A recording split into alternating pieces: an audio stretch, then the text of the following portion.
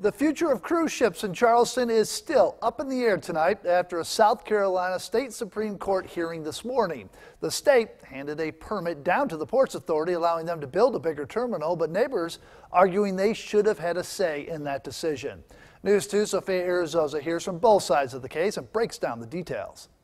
There wasn't a decision made today, and we knew that would be the case. Instead, state Supreme Court justices heard arguments from both sides to see if there was standing for the case, not to decide who's in the right.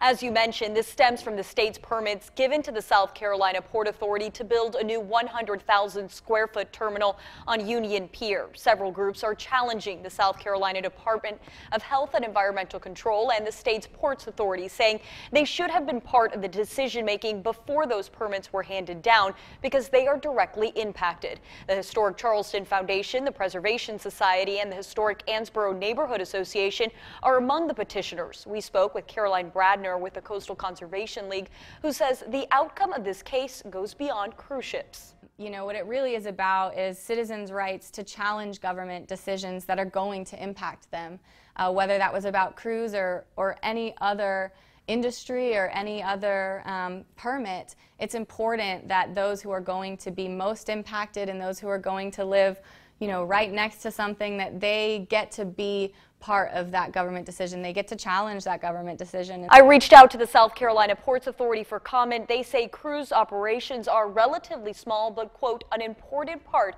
of maritime commerce. It could take months before the Supreme Court makes a decision. Reporting in studio, Sophia Arizosa, Count on 2.